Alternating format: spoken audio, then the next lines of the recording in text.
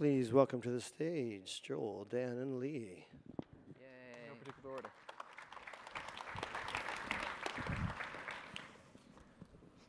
All right, hi everyone. I'm Joel Marcy, developer advocate on the Facebook open source team. So we're winding down F8 2019. I hope everyone's had a great time, maybe learned something a little bit, got some good swag. So as a developer advocate, one of my main roles is to work with the development community to be, well, an advocate for its needs and pain points and recommend our open source projects when we can. One of our most impactful open source projects is GraphQL. And today we get the honor of speaking with two of the creators of GraphQL, Dan Schafer and Lee Byron, about its history and where the project is going.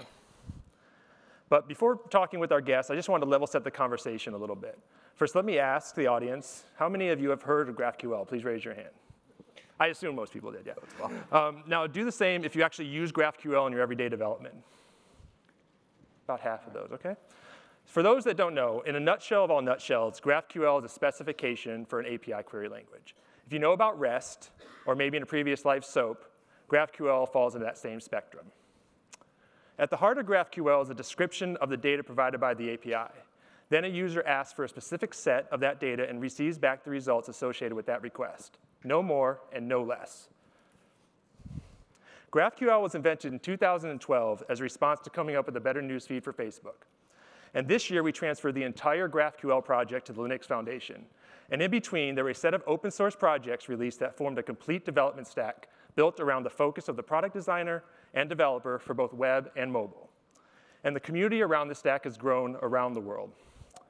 So now, let's talk in lightning fashion, fireside chat-wise, about everything in that timeline with Dan and Lee. Welcome, Dan. Welcome, Lee. Thank you so much for joining us today. Thanks for having us. Absolutely. So Dan, what was the impetus for the creation of GraphQL? What problem needed to be solved that couldn't be solved with other technology? Yeah, when I think about the creation of GraphQL, you really have to rewind back to 2012 and even a little bit beyond. And it's almost hard to imagine now, but in 2012, we were not, a company that had a native mobile app for our newsfeed. We were using HTML5 to build it, and we were rapidly coming to the understanding that we needed to have a better experience on mobile in order to give people the app that they wanted to use. And so looking at sort of the technology shift that entailed, we had to take what was a stack designed to power just a server-rendered www.facebook.com and come up with some way of powering this mobile client. And we had the Graph API and we had FQL at the time. But we realized really quickly that neither one of those exposed sort of the full power that we had on the server to build these really rich experiences. We had this layer known as Ent that was actually co-created by Nick Schrock, who was one of the co-creators of GraphQL as well. And it had all of these capabilities that had been built out, the ability to query not just the object, but also a lot of the properties of the object underneath it. And we wanted to figure out a way of bringing that power to the mobile developer as well. One thing I think is pretty cool is just how deeply baked HTML was into how Facebook worked. Like literally, if you asked for newsfeed stories from the newsfeed backend systems, they would come back in the form of HTML. Because just the core assumption was that we were rendering a website. And I remember, because before I worked on GraphQL and the mobile applications, I was working on the mobile website. And it was even a frustration to us because we'd have to then figure out ways to mush CSS onto this HTML that was coming directly out of the feed APIs so that it would work just on the mobile website itself. And that's sort of one of the fun things now is we went through this process as we were creating GraphQL of making it so the feed story was not returning HTML. And then as we saw yesterday, now we have the new www.facebook.com, which can be client-side rendered powered with React and Relay. Yeah, it's come a long way, and newsfeed's been kind of the core of the story of its origin then. And now 7 years later, it's still kind of powering new versions of newsfeed every day. But it's kind of crazy that it started with that iOS app and all around trying to shift to native. And originally we didn't set out to build new API tech. It was just what does a newsfeed API look like? And we had a draft of that. And we're like, we just want our server-side APIs. Yeah, so that was pretty much how you and I first met is you were trying to figure out the new Newsfeed API to power the iOS app, and I was working on sort of this internal, like, what's our representation of a story in this, UI agnostic way? How do we get the HTML out of it? And then we met and we're just like going side to side and comparing them. I was like, wait, these are the same thing. Like, we want to have our API. What you wanted on the server is what I wanted on the iOS app. And I think that's exactly what GraphQL brought is, wait, we already have this concept of the graph within Facebook and now within, I think a lot of applications. These are the objects, these are the connections between them. We know what those are. Why is it that our API doesn't let us, query that in the way that was like a crazy realization was everything on the server is thought of in terms of a graph. Like Facebook's first mission as a company was like map the social graph. Like graphs are core to Facebook. And graphs are also core to iOS engineers, not just at Facebook, but everywhere. That's like the way that core data wants to think about objects as a graph. But all these existing API technologies like completely ignored the concept of a graph. Like REST API's resources and FQL, which was a variant of SQL, is like tabular data and relationships in tabular data. But none of them were like centered around the concept of a graph. So we have graphs on the client, iOS app, graphs on the server. Like it felt like something was missing. We were smushing it a square peg through a round hole. Yeah, we had this impedance mismatch in the API layer where it's like, it's graphs on the server. Let's think about it this way for the API just so that we can rethink about it on graphs on the client. It's like, why are we doing this conversion in between? Yeah, there were a lot of different angles that led us to it. So in 2012, it was created to solve these pain points, right? And now it's like this very popular open source project, very impactful around the development community. Lee, what led to the actual open sourcing of GraphQL? So when we first built it, we had no thoughts about open sourcing it at all. And the idea came up a couple of times, and as a team, we actually pushed back on it. We thought GraphQL is kind of complicated, and you really only need it if you're doing something as complicated as Newsfeed. Right. But our mind started to shift on this when we started open sourcing other tools that we're using across our organization. So I think the biggest one was React. We open sourced React in 2013, just a year after we created GraphQL. And initial reception was rocky. People didn't like JSX. Eventually people came around. I think React is an extremely healthy community now. And we learned a lot from that. We learned just how valuable it was to have an open source project around this, both to have a community built around the technology they were using, but it also encouraged higher code quality of that code base. And then we wanted to, there was just this active conversation going on about, so React is like the V in MVC. That was like an early way that we pitched it. So people were like, well, what about the M and the C? Like, how do you complete the story? Because React wasn't a framework, it was just a library. And so at the very first React conference, actually a talk that Dan gave with another one of our coworkers, Jing Chen, just shared the story of how we were using React as part of an overall ecosystem of tools that included Relay and GraphQL. And we got just this wild response. People were blown away, and they were like, OK, awesome. Like, when are you open sourcing GraphQL and Relay? And we're like, that was not the intention of the talk. Right. We just wanted to explain what we were doing. But it totally shifted the way that we were thinking about our projects related to open source, in particular the Relay team. The Relay team was like, yes, let's open source Relay. We're really excited about it. The community's really excited about it. We want to do it. But realized, what would that mean? You'd have to also open source GraphQL for Relay to make any sense. But GraphQL is this PHP library, right? It was a PHP library, and I don't know, how many people here have a PHP backend that you are using every day? I see a couple hands, PHP's not that bad. But we didn't think it would make a huge splash. And even if it did, even if people were using it, we didn't want it to be just a PHP thing. Or even if we ported it to another language, we didn't want it to be just that language's thing, because we saw it as a useful abstraction no matter what your backend looked like. One of the things that we saw after the talk is, we had these sample, GraphQL queries on the slides. And one of the things that we did, because they were slides, and you're building slides that doesn't quite fit. Let's just massage it. It's not going to actually be valid GraphQL, but that's fine. People started reverse engineering GraphQL from the slides. They're like, this is cool. We want to build this. Let's just take this syntax that's on the slide that's not actually what we were using internally and build something around it. And so there's a Ruby version of GraphQL and a Python version of GraphQL, the GraphQL slides from Dan's presentation. They reverse engineered them, made these libraries. I feel pretty bad about that. I wouldn't have massaged the slides if I'd known people were going to reverse engineer it. But it kind of informed what our open source strategy should be. We decided that actually the idea of GraphQL and the query language itself was what was interesting, not the code base that made it work. Right. And so we translated it all into a specification. and open source specification, and then also made like a reference implementation that mirrored that. And so people are free to use the reference implementation, but the real deliverable here is the spec. And we sort of like a Hail Mary, like we said to the community at the time, please implement GraphQL in your language of choice. Yeah. And we expected like maybe 3 or 4 people would do that. But by the end of that year, so like 6 months later, there was 12 different implementations in different languages, all built by different people in the community, which is pretty cool. And now today, a lot of those are like core critical projects relied on by like Fortune 100 companies.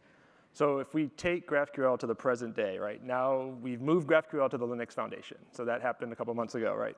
How does that move benefit the GraphQL community as a whole? And what do you see as the future of GraphQL in this new context?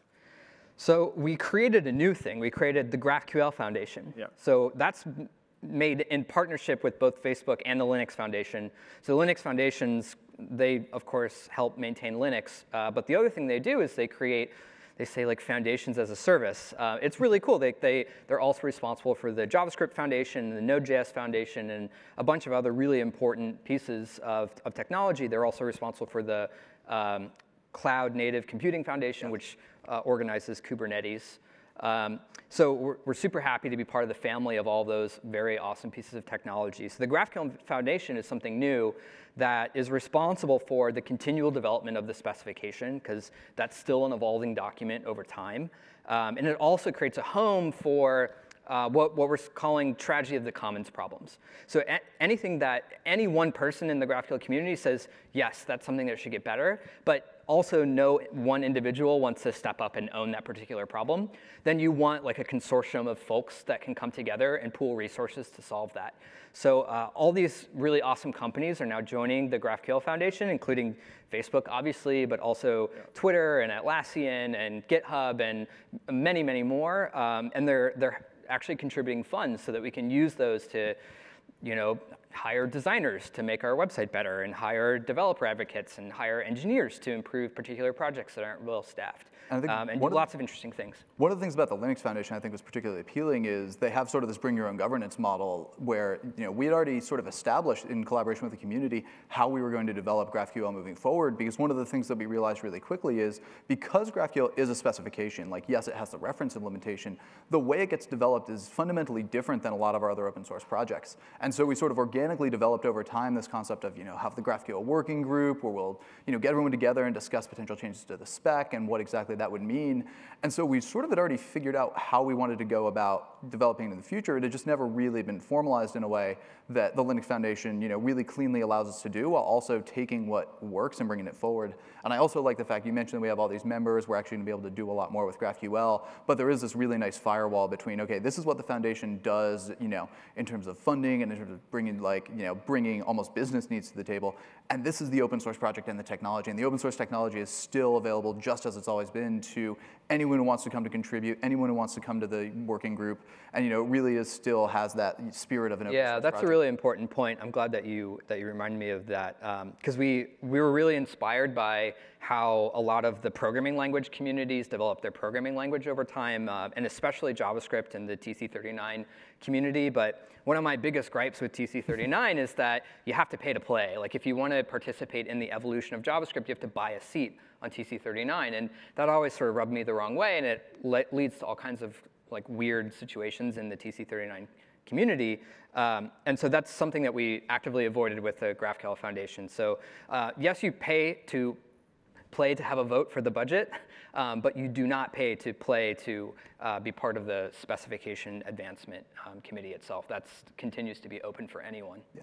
So Dan, as we wind down this chat, how do you recommend someone get started to determine if GraphQL is like right for his or her application, and how do you recommend they go about learning to use it? Yeah, so there are a bunch of resources for learning GraphQL at this point. I'll obviously point to graphql.org, which is the main site. For me, sort of how you get started using GraphQL is twofold. One is how many people have used Graphical, the tool? Yeah, at least for me, every time I was trying to explain GraphQL to someone, and I'd talk for 5 minutes or 10 minutes, and they wouldn't really seem to be getting it. And then you show them Graphical, and you spend 3 minutes in that tool, and they go, oh, I get it, can I have it now? Like, it just clicks for them in a way that, it speaks volumes about how important tooling is. And I feel like once you've sort of like gone to GraphQL.org, you've played a little bit with graphical, that'll sort of answer the question of like, do I need GraphQL on my system? Because you'll see it and you'll think, wow, this is going to let me do new things. This is going to be empower me in different ways. Or maybe it won't. Like, GraphQL is not a one-size-fits-all solution. It's not perfect for every problem you might have. But I think it does solve sort of this host of problems that we had and we never had a real solution for anymore. Those problems that started with the iOS newsfeed in 2012 that now exist on www.facebook.com, the new one in 2019. And so like, it's just a new tool in the toolbox that it's really exciting to have and see so many people using. Yeah, one thing that reminds me of is when the GraphQL community was still really nascent and people were really excited, there was this temptation to like GraphQL all the things. Yeah. So people were coming up with like GraphQL for server-to-server communication and GraphQL to talk to your database and GraphQL for like lots of different ideas. It was really exciting, like lots of really cool new ideas, some of which stuck, some of which not so much. And it made it clear that GraphQL was a tool in the toolbox of many things. GraphQL doesn't like fully replace REST. It sort of like encroaches on REST's territory. There may be problems you previously solved with REST that you'll find GraphQL is a better fit for, but there also may be problems that you solve with REST for which REST feels like the right solution, and that's probably right. For server communication, we've seen some success using GraphQL for that. In cases where they had problems, GraphQL helps solve.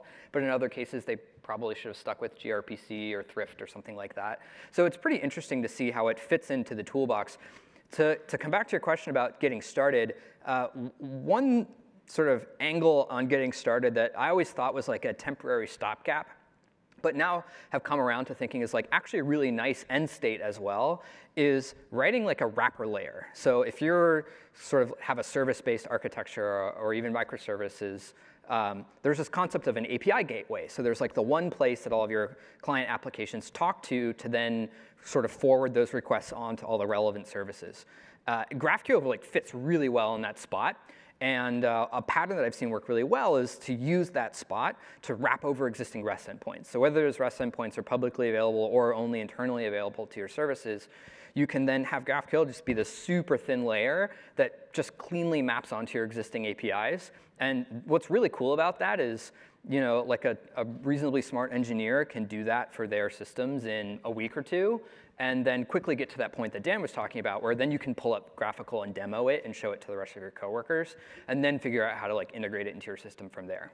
You can also just add one thing in GraphQL. You're building a new product, you decide that, hey, maybe GraphQL is how we'll do this, and see how it works. I think one of the things that always struck me as being really exciting about adopting React is you didn't have to say, we're going to adopt React, let's rewrite our entire code base to use it. You're just like, let's write this thing in React and see how it feels, and I think one of the reasons why it's been so popular is it's really good. And I think that same thing can happen with GraphQL. When I look at how we adopted it, now we didn't pick something small, we picked newsfeed, but we adopted it in one place. When we shipped that Facebook for iOS 5.0 in 2012, the entire thing wasn't GraphQL, it was just newsfeed. But that was really compelling, and the developers liked it, and we found that it was a really good way of powering that particular feature and would be for others, and we slowly adopted it over time as the iOS app grew and evolved. So I think this idea of like incrementally adopt it, try it in one spot, see if it fits, is also another really powerful concept. Well, thanks, Lee. Thanks, Dan, for joining us today on this fireside chat. Give them a round of applause. So, as we talked about, if you'd like to learn more about GraphQL and the associated technology, you can check out these websites for more information. And if you want to hear Dan and Lee in even more detail, check out episode 2 of our new podcast, The Diff. We answer even more questions about the history of GraphQL, where it's going, a lot of cool stuff on there. And I want to emphasize this. Please come by the Developer Resources Hall, which I think is like diagonal from this room. Dan and Lee are going to be there to answer all of your questions about GraphQL. We have the React team there. We have people who've worked on Relay. So come and chat with them one-on-one starting around 3:30. And finally, go check out GraphQL to see if you might be able to use it in your projects yourself. So thank you very much, and enjoy the rest of F8.